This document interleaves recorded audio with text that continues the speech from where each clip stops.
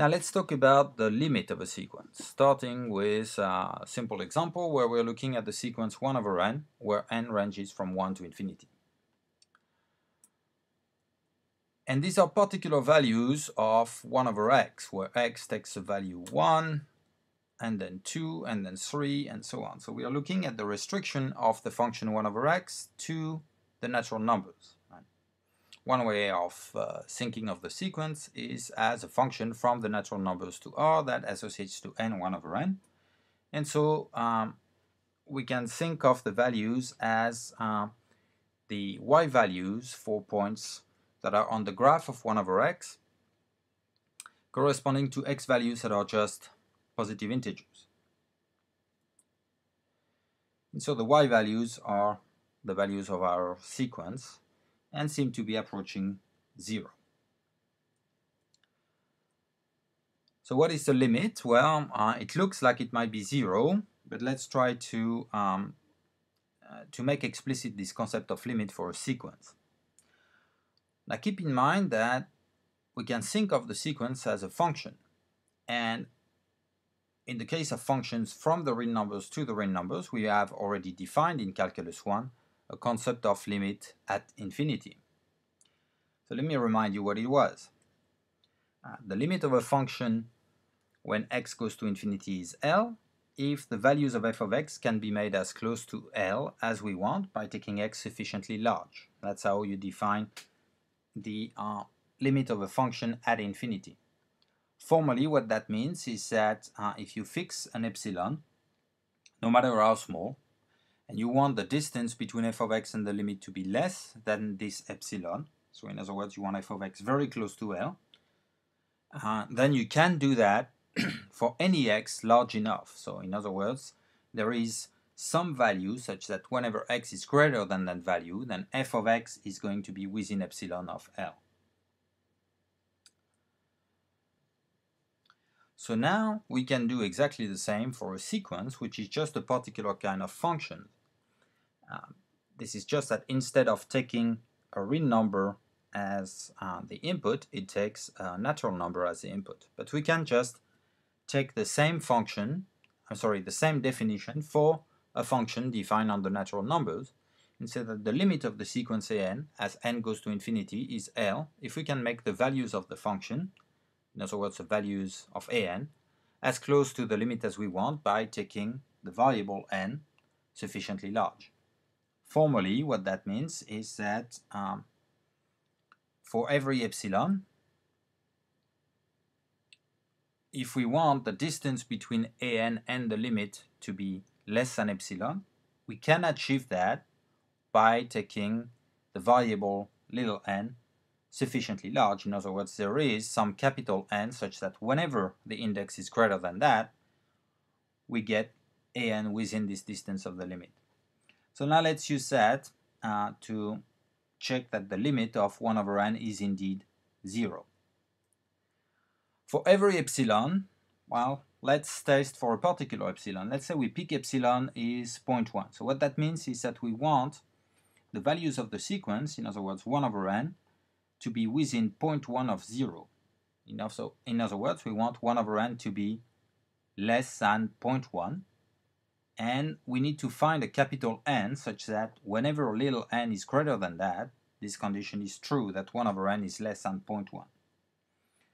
So we can, for instance, take for capital N 11, because if n is greater or equal to 11, then 1 over n is certainly less than 1/10, which is 0.1. So it's less than epsilon. So for any n greater or equal to 11, 1 over n is less than our epsilon, which was 0.1.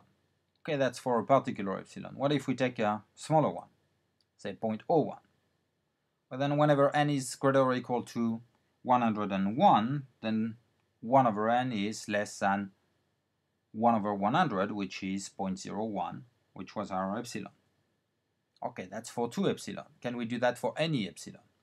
Well, to do that for any epsilon, we need to take some epsilon. We don't know what it is, but we think of it as something small, because we're looking at what happens to make an very close to the limit.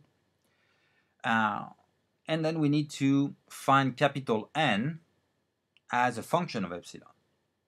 So here, if I take my little n greater or equal to 1 over epsilon plus 1, well, that's the same as 1 plus epsilon over epsilon. Then the reciprocal, 1 over n, is going to be less than or equal to epsilon over epsilon plus 1. And epsilon plus 1 is greater than 1, so I divide epsilon by something greater than 1, I get something less than epsilon. In other words, I have found here my capital N as a function of epsilon, explicitly 1 over epsilon plus 1. I found one. It's not necessarily unique, in general it's not, but all I need is some value that is going to work. Now here, of course, for capital N, I would like to have an integer, a positive integer. And so, of course, 1 over epsilon plus 1 may or may not be a positive integer, but I can take for capital N the first positive integer greater than 1 over epsilon plus 1, and then whenever my little n is greater than that capital N, it's going to be also greater than 1 over epsilon plus 1, and my condition will be satisfied. So now notice that the limit of 1 over n as n goes to infinity is the same as the limit of 1 over x, where x goes to infinity and x is a real number instead of just a natural number. And of course this is true in general, that if you have a function from the reals to the reals whose limit at infinity is L, and then you're looking at the sequence that is defined by looking at the values of that function at the natural numbers, right? So f of 1, f of 2, f of 3, and so on, that defines a sequence. Then the limit of that sequence is going to be also L, because of course, saying that the limit of f of x as x goes to infinity is L is saying that I can make all of the values of f of x as close to L as I want by taking x sufficiently large. But then if I take x sufficiently large, well, that includes all the large natural numbers, and then I get the condition I need for the limit for the sequence, right? Because if f of x is within epsilon of L for x sufficiently large, this is true in particular of all f of n for n sufficiently large. So for instance, if I look at the limit of 3 plus 5n squared over 2 plus n plus 3n squared, so when you have an explicit formula for your sequence, well, very often you can use what you know to find the limit of a regular function defined on the real numbers in order to find that limit, right? You can look at it as, you know that it's going to be the same limit as the limit of the function of x when x is a real number, and this function is a quotient of two polynomials, and this is something that you've discussed in Calculus 1, how to find the limit at infinity of this type of expression. There are various ways to do that, but in particular you should have seen that when you have a quotient of two polynomials and you're looking at the limit at infinity, if the degree of the top is higher than the degree of the bottom, then the limit is infinite. If the degree of the bottom is higher than the degree of the top, then the limit is 0. And if the two polynomials have the same degree, then the limit is the quotient of the coefficient of the leading coefficients at the top and the bottom. In this case, the leading coefficient at the top is 5 and at the bottom is 3, so the limit is 5/3. Let's look at another example. Let's look at the sequence defined by an is natural log of n squared divided by n.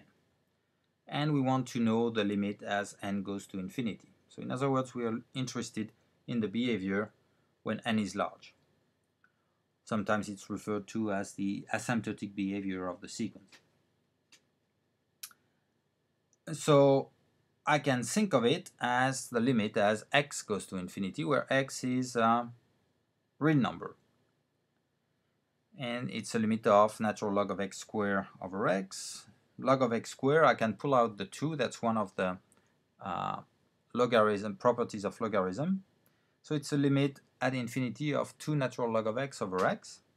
And we've discussed a way to deal with this type of indeterminate form, because the top 2 ln of x goes to infinity and the bottom x goes to infinity as well. So we have an indeterminate form of the type infinity over infinity. We can use the rule of de L'Hopital. And we can do that because we're looking at the function of the real variable x, and then we have a quotient of differentiable functions. Otherwise, the rule of de L'Hopital would not apply to the functions of restricted to the natural numbers, because then it's not differentiable. So we apply the rule of de L'Hopital. The derivative of the top is 2 over x, derivative of the bottom is 1. When x goes to infinity, 2 over x goes to 0, so the limit is 0. And that is the limit of our sequence. What about the limit at infinity? Well, for sequences, to start with, this is something that I should have mentioned. When we are talking about the limit of a sequence, it is implicitly understood that we are looking at the limit as n goes to infinity. The only type of limit that we're going to consider for a sequence is when n goes to infinity, the asymptotic behavior. So when n goes to infinity, n pi is going to keep switching value between 1 and -1. Specifically, when n is 1, you have cosine pi, which is -1. When n is 2, you get cosine 2 pi, which is 1. And then cosine 3 pi, -1. Cosine 4 pi, 1. So it alternates between -1 and 1. Specifically, it is -1 to the n. So this 2 plus cosine n pi can be rewritten as 2 plus -1 to the n. Now, what are the values here? You get 2 plus 1, 3, or 2 minus 1, 1. So the sequence alternates between 3 and 1. It jumps 3, 1, 3, 1, 3, 1. And therefore it cannot approach any fixed number, because if you think of the definition of the limit, you want the terms of the sequence to be, you want all of the terms of the sequence to be within a small distance of the limit if n is sufficiently large. So I cannot make all the terms close to 1, I cannot make all the terms close to 3, because it keeps jumping from one value to the other. Therefore, there is no limit. And one way to say that is that the sequence is divergent. When there is a limit, we'll say that the sequence is convergent.